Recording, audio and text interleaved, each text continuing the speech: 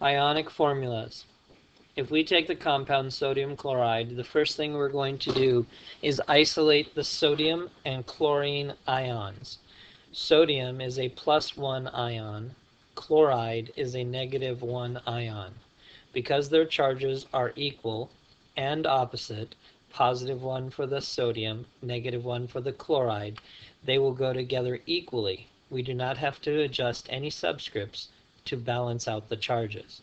So sodium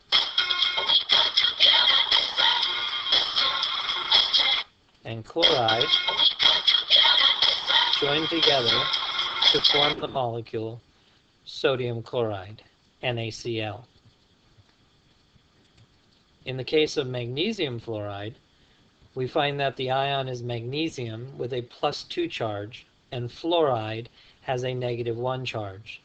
Because their charges are not equal, although they are opposite, we do need to adjust their subscripts.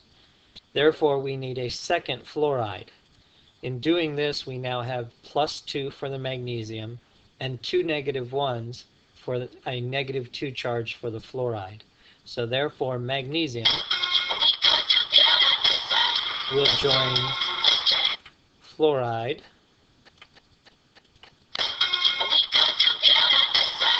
to create the molecule magnesium fluoride, MgF2.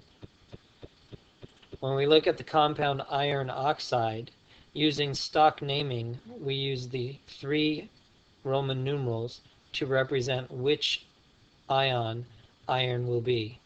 In this case, iron 3 has a +3 charge. The oxide has a -2 charge.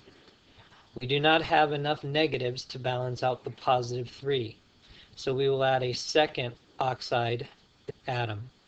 That now gives us a charge of -4. So now we need an additional positive. Therefore, iron is now +6.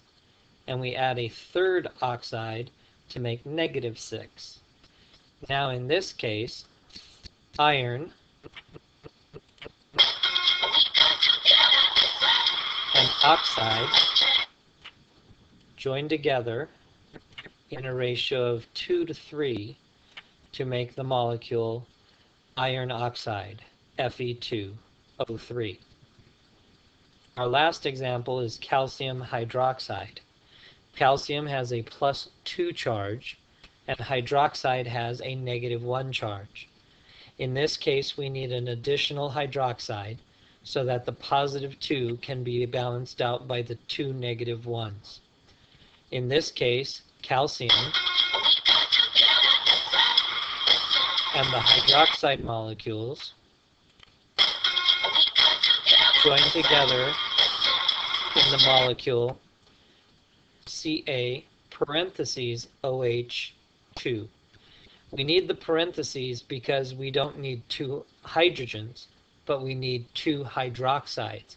So the entire unit, OH, is raised to 2. Ionic naming.